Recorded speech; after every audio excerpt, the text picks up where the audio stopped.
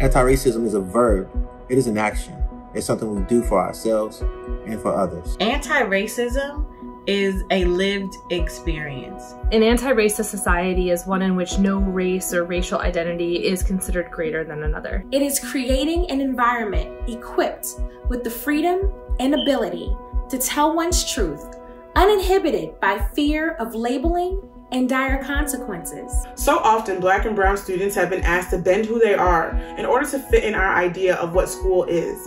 And I believe creating a space where that is not the case is the first step. It is about systematically dismantling policies as well as mindsets. Being an anti-racist educator requires proactive tactics and measures against non-inclusive curriculums and policies. Anti-racism requires everyone to do the work. It means going into spaces that are safe for you and those who are unlike you, and asking questions. And address systemic racism and policies that have occurred for generations. Live in an understanding that being anti-racist is not inherent, but a learned and applied practice. Anti-racism work has to begin by holding up a mirror and taking a hard look at your own biases. I regularly seek feedback from my students, my colleagues, and my administrators in order to figure out what my biases might be. School leaders at Ron Brown confront the school-to-prison pipeline by providing us the space and the tools to reflect on our identity,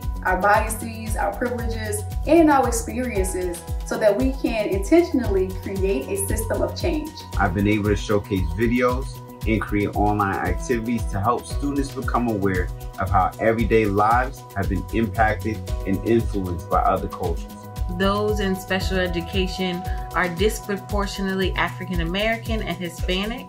And if we are truly going to be a system that is anti-racist, we need to look deeply at our policies and practices around how we support those with special needs. Each child will receive the tools and resources necessary for their success, academically, physically, and emotionally, regardless of their racial background, how they may identify, or where they reside throughout our great district. If we meet the needs of those who exist within the margins of the margins that need the most support, then we're able to ultimately meet the needs of everyone. I aspire to see that the district create deliberate, diverse elementary schools with equally balanced population of race and socioeconomic status for the students and equally balanced staff. Proactively work to close the achievement gap across all 8 wards.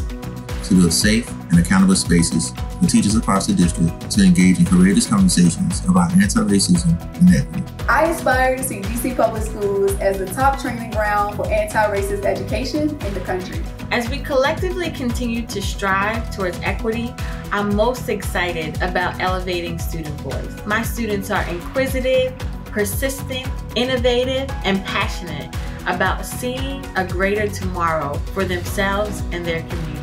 Equity requires us to do our part when no one is watching, but also to collectively come together to change our practices and transform organizations that help us live and breathe our truth, and to live freely to see it through to fruition, where every student can get the quality education that they deserve.